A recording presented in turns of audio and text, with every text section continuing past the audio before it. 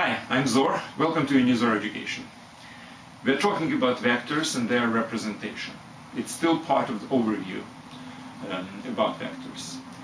So, after introduction of the concept of vectors and certain time devoted to geometrical interpretation of the vectors as basically directed segments in some space on a straight line or on a plane or in a three-dimensional space or anything.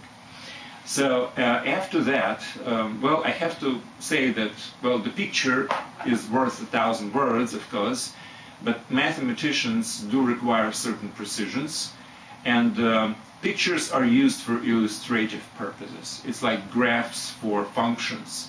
We can use the graphs to basically understand how the function behaves, but concrete analysis of the function is probably impossible without formulas like y is equal to square root of x. I mean, it's nice to have a graph of it, but we do need a formula and the way to calculate certain things to deal effectively with this. So, same thing with vectors. They need some numerical representation. And here's how it's approached. Well, let's consider for simplicity the movement of the point along the straight line. So here is the straight line, and obviously whenever we are talking about some numerical representation of physical movement, we do need coordinates, right? So we do have 0 point, and then 1, 2, -1, -2, etc. Now, here is the point somewhere, and it has certain velocity moving on this particular straight line. And let's say the direction of movements is towards increasing of the coordinates, and there is a certain numerical characteristic of this speed, which is a positive real number, whatever the number is. Now, we can always represent this particular velocity with a signed real number, where the absolute value is equal to the speed itself, and the sign corresponds to a direction. If direction is towards increasing of the coordinates, then the sign would be positive, and otherwise it would be negative. So one real number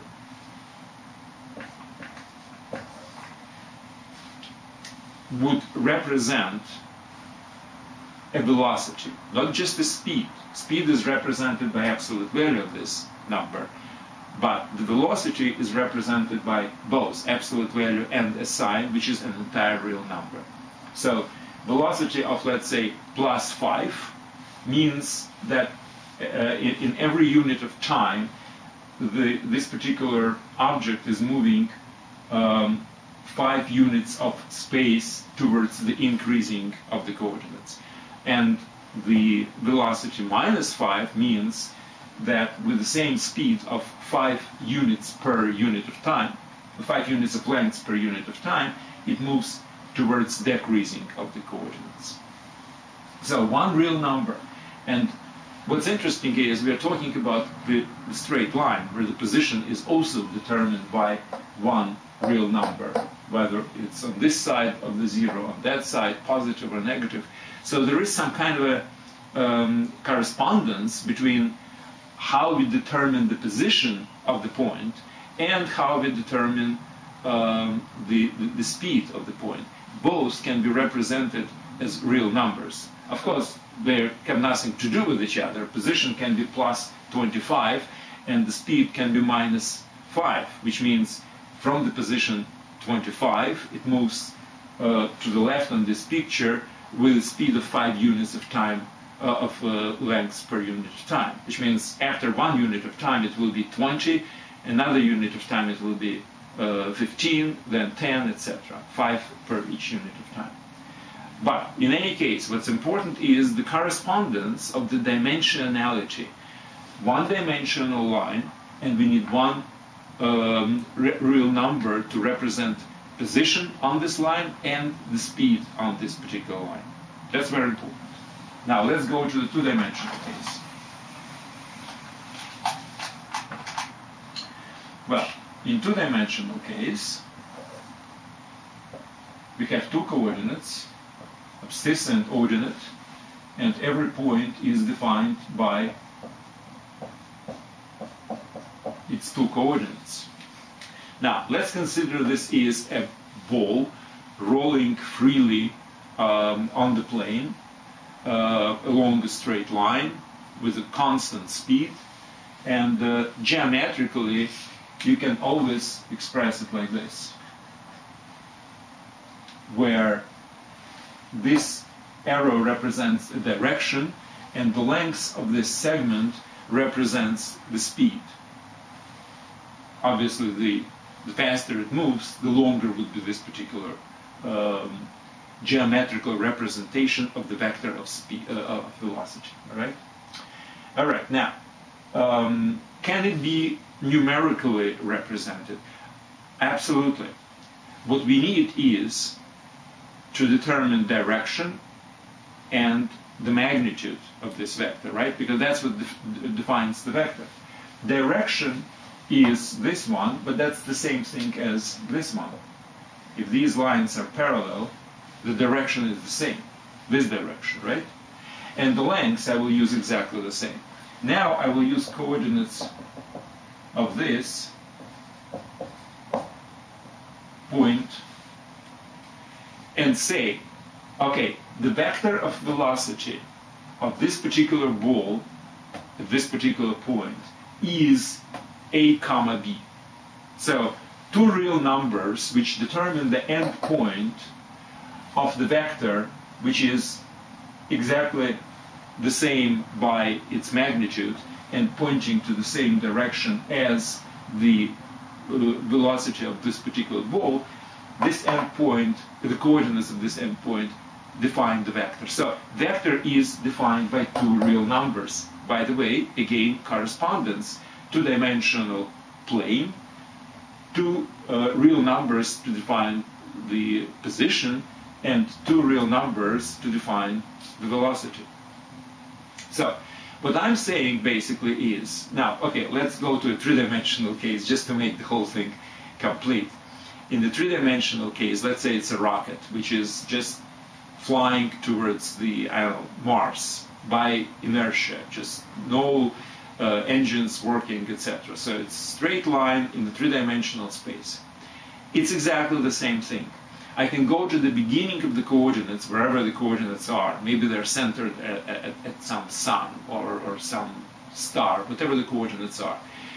Go to the beginning of the coordinates in this three-dimensional coordinate space, and I will draw a vector which has the same direction as our rocket is flying, and the length of the vector in some units of measurements corresponds to the speed of this particular rocket. And I will say that this particular vector represents the movement, the velocity, and its endpoint, which in this case will have three coordinates, abscissa, ordinate, and applicate, would determine the vector. Three-dimensional case, three coordinates for position, and three numbers, three real numbers, which represent the vector of velocity in this case. The point I want to make is that there is this correspondence between the dimensionality of the space vectors are operate and the number of real numbers which are sufficient to determine the magnitude and direction of the vector, which basically define the vector. And now let's go to a completely different case. Let's say you're operating in let's say, oil refinery. Now, this is a very complex facility, and it has, let's say, 100 parameters, which basically determine how everything works. parameters of every particular component of this oil refinery. Let's consider that there is 100 of them. Now, every one of these parameters obviously is changing as the time is changing, obviously within certain normal limits. Now, if we would like to somehow determine this change in the parameters, well, in the language of mathematics, it's a 100-dimensional space, so to speak, because it takes 100 parameters to describe the state of the whole system.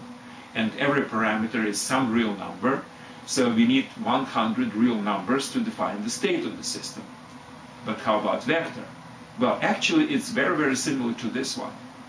Because what we can do is, we can check how much each parameter is changed during the unit of time. And that's also some kind of a real number. Now, the set of all these real numbers, and there are 100 of them, of course, because there are 100 parameters, so there are 100 changes. These real numbers would characterize the magnitude and the direction where exactly the parameters are moving at any given time. So it's completely different, not geometrical and not even represented as a vector, geometrical vector kind of a situation. But still, you can use an ordered set of numbers. Now, ordered because obviously the parameters are meaningful. I mean, the first one is the pressure, the second one is the temperature, etc., etc. So it's ordered set of numbers which define the vector. And in this case, it's a vector of change of parameters. In all the cases I was talking about, this ordered set of numbers, the real numbers, actually describes or defines or represents, whatever you wish, a vector. And the number of these parameters, number of these real numbers which define the vector, correspond exactly to the dimensionality of the space this vector operates. So, right now we can forget about graphical representation of the vectors as segments with an arrow somewhere in real space, 1 or 2 or 3 dimensional. We can't define the vector in this case for a 100-dimensional oil refinery, right? But we can instead say that any set, any ordered set of real numbers represents a vector in n-dimensional space. Now, if you want to keep the geometric representation of this, you can view this as coordinates in n-dimensional space of the end point of the vector, where the beginning of the vector is at the origin of the coordinates. So let's say we have a 3-dimensional space, and you can have this point.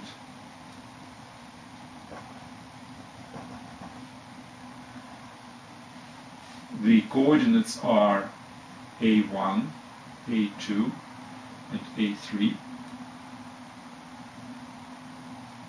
So this would be A3.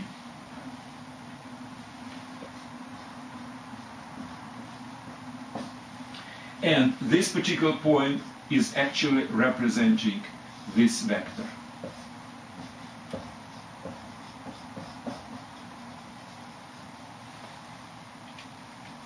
So, let's forget about geometric representation, and let's think about the ordered.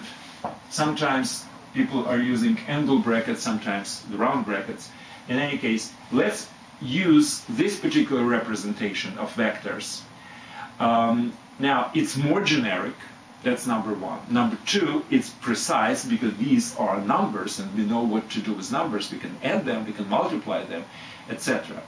We cannot say exactly the same with segments. I mean, sometimes we can, sometimes we cannot. I mean, there are certain restrictions on the geometric representation. But with numbers, we can do anything we want to. multiply, divide, add, etc., etc. And that's what would define the characteristics and operations of the vectors much more precisely. Well, this ordered set of numbers is called tuple in mathematics. So in this case, you might call it n-tuple, which means the tuple which contains n components.